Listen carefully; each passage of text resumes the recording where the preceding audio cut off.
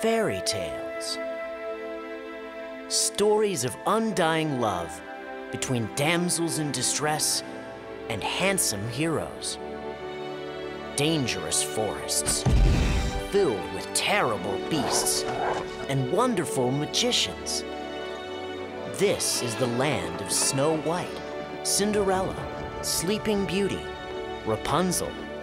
The Princess Bride pays magnificent tribute to all of these stories. In fact, the experts agree it may be the most perfect fairy tale ever told.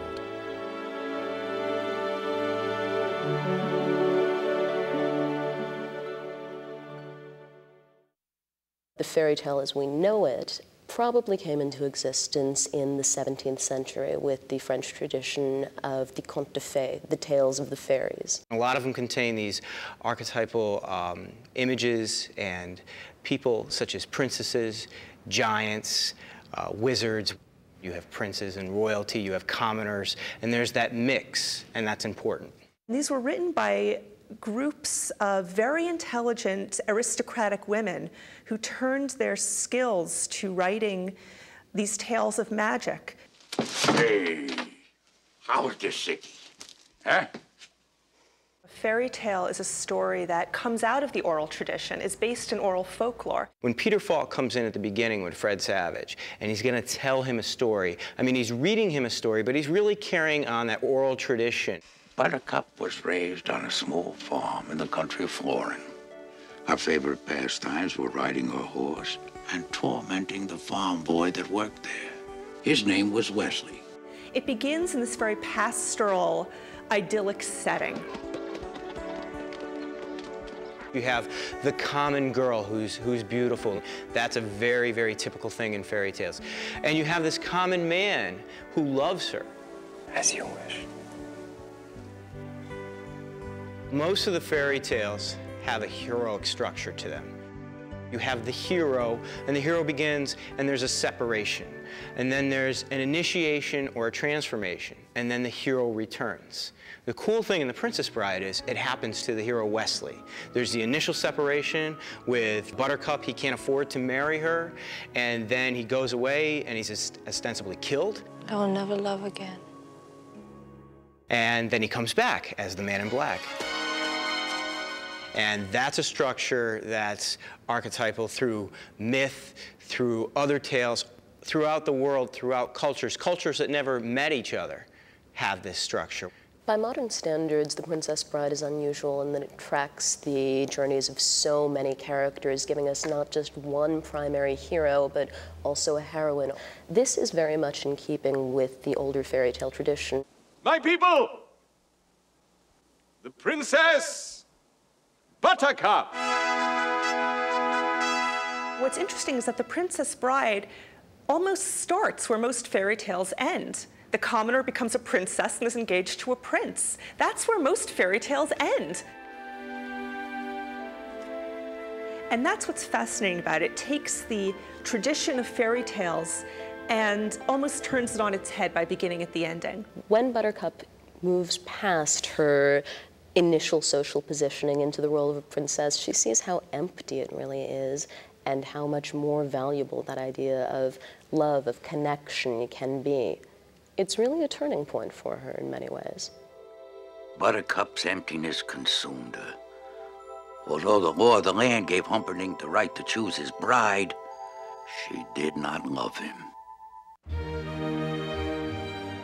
Buttercup may seem like a typical princess at first when she accepts the fate that Humperdinck has thrust upon her.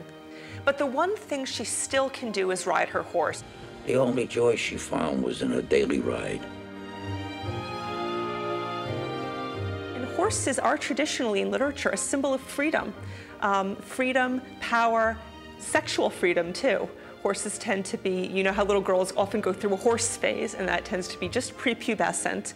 And it seems, so by giving Buttercup that freedom of the horse, there's already a signal that she's not just going to be a helpless young woman.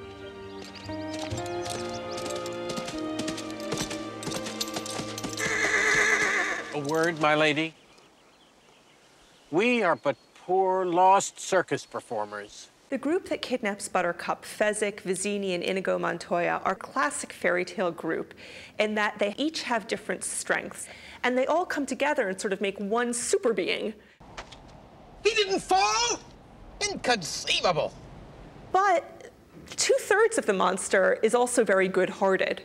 You never say anything about killing anyone. I swear on the soul of my father, Domingo Montoya, you will reach the top alive.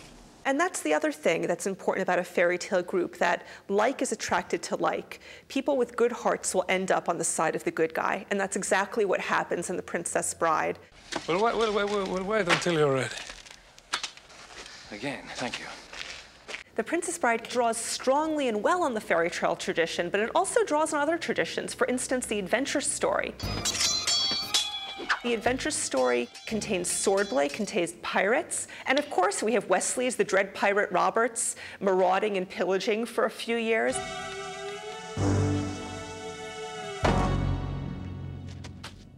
And Inigo's quest for revenge. The quest for revenge is a huge motif in the adventure story tradition. Men who have been done wrong and are seeking to redress those wrongs. Hello. My name is Inigo Montoya. You killed my father. Prepare to die. So if you talk about the three villains comprising these three main elements of the hero, Westley gets to take them on one-on-one. Sometimes you do have to be able to be nimble and strong and cunning all in one day. Who are you? I am no one to be trifled with. That is all you ever need know. At the core, most of these fairy tales are about character and morality and what people are made of and their will to move forward in these areas. The hero is always a person of tremendous character. And in The Princess Bride, you see that both our heroes have great character. They both pledge themselves to true love. I asked him what was so important for him. True love, he replied. Many fairy tales are about the fantasy that if you love someone enough, you can bring them back from the dead. Snow White, Sleeping Beauty, even to a certain extent Little Red Riding Hood, who's going through the forest to help her ailing grandmother. And the power of true love in The Princess Bride is just that. It brings Westley back from the dead. You can die too, for all I care. Oh, as you wish. Oh, my sweet Wesley, what have I done? Ow! Oh! And then there's the second separation, where he's dead, or mostly dead. You've been mostly dead all day. We have Miracle Max. Make a pill to bring you back. And then they bring him back. And he's made that transformation as well. And he's able to be heroic again. Nevertheless, Westley cannot do it alone, whether it's with the rescue that Inigo and Fezzik stage, bringing him back from the brink of death, or with Buttercup's help in the fire swamp. Individuals are not as strong as a community, is what the fairy tale tells us.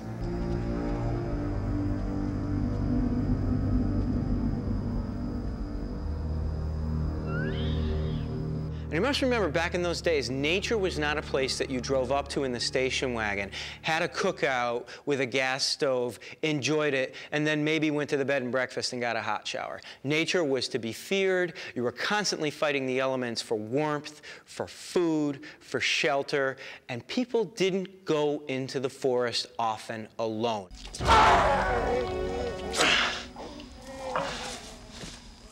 When you go into the woods or the fire swamp, you don't come out the same person. And we see it happen to Westley, who goes into the fire swamp, a very elegantly coiffed young bandit or pirate, and comes out in shreds. We see it in Buttercup, who goes into the fire swamp fearful for her life and comes out brave enough to sacrifice herself to save Westley.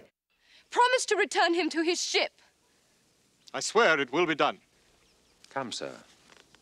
We must get you to your ship. The Princess Bride plays up to the notion that things are not necessarily as they appear, and that was one of the core values of the earlier fairy tales, where so many women feared that they'd be marrying monsters, that they would be getting into situations from which there was no escape. The crone nuns in The Princess Bride are very powerful figures. Certainly the woman who yells at Buttercup in her nightmare is literally waking her up to what she really feels.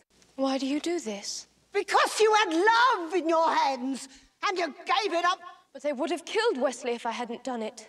Your true love lives, and you marry another. We see an older woman giving her a critique.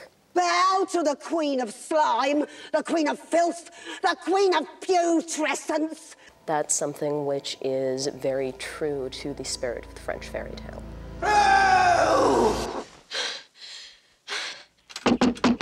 What? Are you the Miracle Max who worked for the king all those years?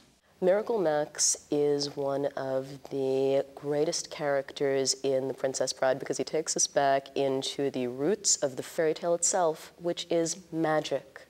If we look at the role of the sorcerer in the fairy tale, not just the sorcerer, the witch, the fairy godmother, the magician at its core, we have the heart of the fairy tale itself, which is magic. Heroes are well and good. Heroines are necessary, but the magician makes the world go round in the world of the fairy tale. But what Goldman and Reiner do is hysterical. They turn the trope on its head by having the miracle worker, the magician, the Merlin, meet the contemporary world where he gets fired. The king's stinking son fired me, and thank you so much for bringing up such a painful subject. While you're at it, why don't you give me a nice paper cut and pour lemon juice on it? We're closed! Valerie performs a similar truth function as a crone in The Princess Bride. Max says he didn't really say true love, he said to Blave, he's trying to wheel and deal his way out of it, and Valerie appears out of nowhere, just like the crone in the dream. Liar!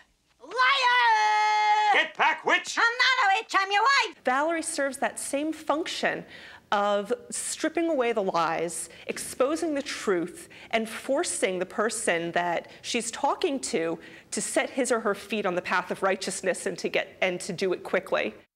Bye-bye, boys! Have fun storming the castle! Think it'll work? It would take a miracle. Bye-bye! There are two scenes where it looks as though we're at our darkest point, where the heroes are going to be defeated. And one is where Count Rugen knifes Inigo in the stomach. You actually see him talking to his father. Sorry, Father. I tried. And it's almost as though that communication with his father, that connection across generations is what gives him the strength to defeat Rugen in the end. Hello! My name is Inigo Montoya. You killed my father. Prepare to die! Now! Offer me money. And that's a very classic fairy tale motif, the dead parent returning to help the child who's in trouble. I want my father back, you son of a bitch.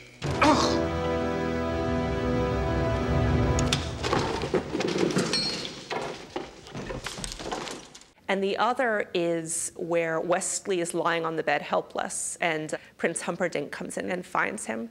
But first things first. To the death. No! To the pain. Wesley continues to have these battles of wits to a certain degree, too, with the prince. Drop your sword. The prince could have totally kicked his butt, and he didn't realize it because he's got all the bravado to pull it off. And that's what makes him a fairy tale hero. It may be dishonest, but it's cunning. They rode to freedom. And as dawn arose, Wesley and Buttercup knew they were safe. A wave of love swept over them. And as they reached for each other... What? What? Now it's kissing again. You don't want to hear that. You have that big emotional rush at the end. At the end with the kiss, and then at the end with the grandfather and the boy. It just works so perfectly on so many levels. Since the invention of the kiss, there have been 5 kisses that were rated the most passionate, the most pure. This one left them all behind. Grandpa, maybe you could come over and read it again to me tomorrow. As you wish.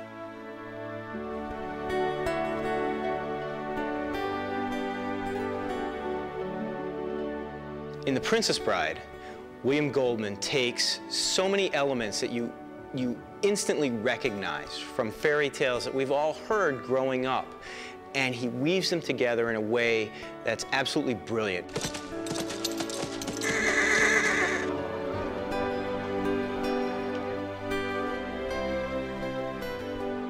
It gave me the idea that fairy tales were still thriving today, that they hadn't faded to something to be forgotten in storybooks, but that they could and should and would be kept alive.